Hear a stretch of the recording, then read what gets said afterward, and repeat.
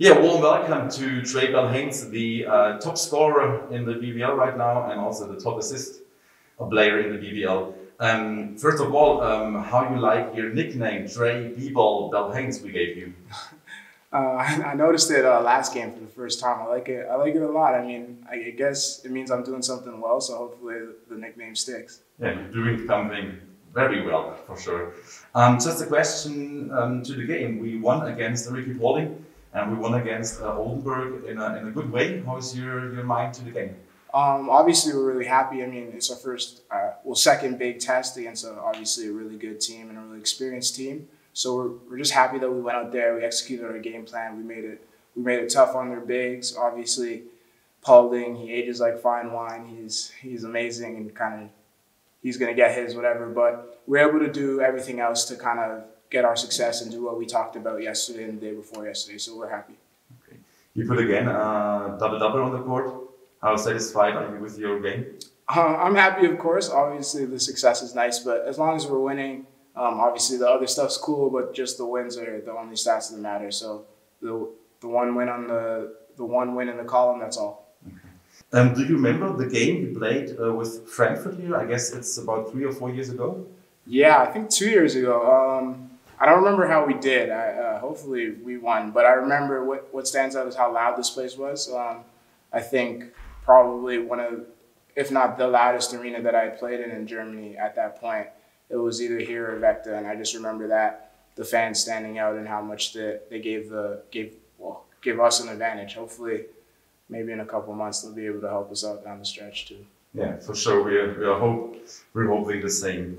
So you're a Canadian, and the sport number one in Canada is ice hockey. So why you decided to play b-ball? I don't know really.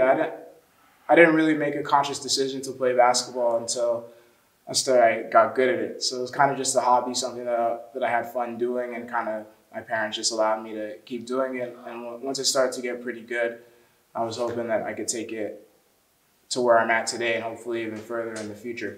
But you're interested in ice hockey? Yeah. I'm a Leafs fan, and I love playoff hockey. Sidney Crosby's my favorite player. Okay. Just another question from the social media. What are you cheering more, a good assist or a spectacular basket? I think for me a good assist, just because it involves two guys, and I think when you can set somebody up and they can make a big shot, or when Money has a nice dunk, that gets the whole atmosphere going. Everybody on the bench, all the players on the court kind of feel good when the ball's moving and you can set somebody up for something nice. So I would probably say a nice assist. Okay. And one other question, just describe you in 3 short words. Ooh,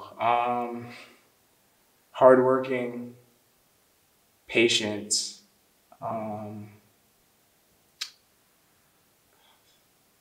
intense. Intense. Okay. Yeah. Thanks.